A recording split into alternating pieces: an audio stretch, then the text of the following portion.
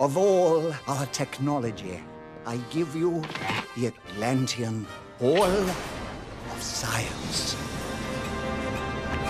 Hopping acorns! Look at all this high-tech gear! What does this gizmo do? It's a biomass converting device. It can take any household object, this cube, for example, and turn it into, say, ice cream. Would anyone like to try? Oh, me! Oh, me! Go ahead. Yay! Comb-flavored. What else can it turn things into? Actually, it can only turn things into ice cream. We haven't worked that bug out yet, but I can show you the most amazing/fantastic device created by Atlantean hands. Behold, this grand machine allows the user to be broken down to nanostature, enabling them to battle germs hand to hand. How's it work? Please have a seat, and I'll explain.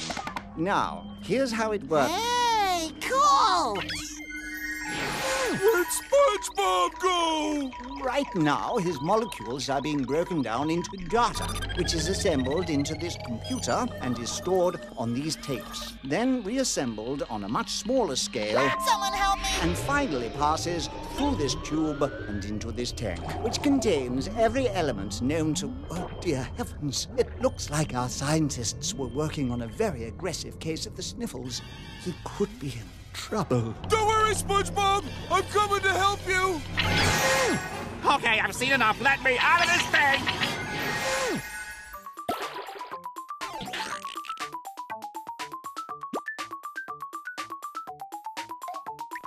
What's going on here?